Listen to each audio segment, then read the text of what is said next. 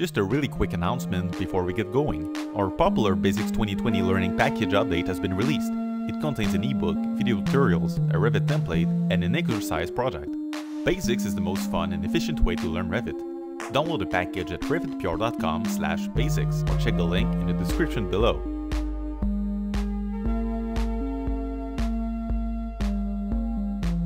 There are two types of columns in Revit: structural columns and architectural columns. Let's explore the difference between the two. First, structural columns. This type is used to create the real columns that are actually going to be supporting a building. They are used by structural engineers and by architects. This type of columns is going to be used in most projects. In this example, we create a few structural columns using the rectangular concrete family. Architectural columns. This type of columns can be helpful, but they are not as commonly used as structural columns. There are two different ways to use this type. The first way is to create decorative column elements. In this example, you can see that we have a decorative type that can be used around the actual structural column. The second way to use architectural column is to create a wall box out. If you use standard rectangular type, you can see that the column merges with the wall.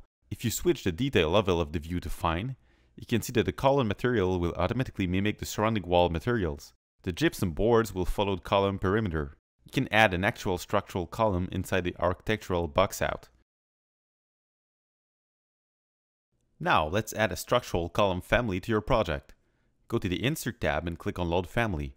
Go to the Structural Column folder. In this case, we pick the wide flange column family.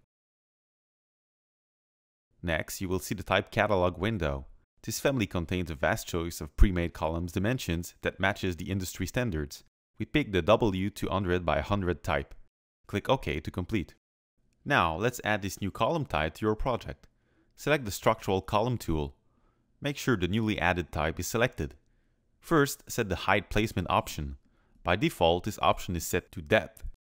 This option is confusing. If you try to create a column, you will probably receive a warning. In the 3D view, you can see that the column was created backward to what you actually wanted. Try again, but this time switch the Height option from Depth to Height.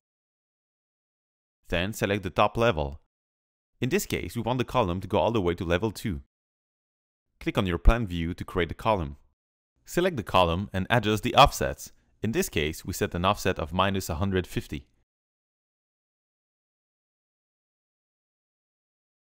There is an additional way to create columns. It is by using the Create Columns at Grids Intersections tool. When creating a column, you can select this option in the Contextual tab.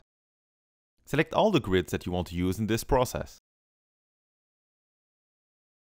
Click the green check to complete. As you see, there is now a column at each selected grid intersection. By default, columns will move with their matching grids. In this example, you can see that the two columns will move as we modify the grid number 3 location. You can turn off this feature if you want. Select the column and uncheck the Moves with Grid parameter in the Instance Properties. If you try to move the grid again, the column will keep its current position. Adjusting Detail Level. At the bottom left of each open view, you will find the Detail Level option. This tool has a major effect on the way you see columns. Try to switch the detail level to Coarse. If you zoom in on the column, you will see it is now represented only by lines. Try switching to Medium. The column is now represented by a pattern. If you switch to Fine, you can now see arcs in the column outlines. Let's play again with the detail level, but this time have a look at the 3D view. When using the Coarse setting, this column family is completely invisible in the view. Use the Medium setting. The column reappears. At the Fine setting, the column uses a profile containing arcs. Advanced tip: create a dark fill pattern for all columns. When creating a conceptual plan view, it can be a good idea to show all the columns with a solid fill. You can create this effect on a specific view. Go to the Visibility Graphics menu in the View tab or by using shortcut VG. Scroll down to Structural Columns. Click to override the cut pattern. Select the dark gray color. Select Solid Fill as the background pattern. Click on OK. As you see in your plan view, all the columns now have a dark gray pattern. Be careful. This technique works with certain column families, but might not work with others. In this example, The fill technique doesn't work for a steel column family. You would have to manually adjust the family to get the effect. If you like this video, make sure to check out our brand new Basics 2020 Learning Package. Don't forget to subscribe to the channel.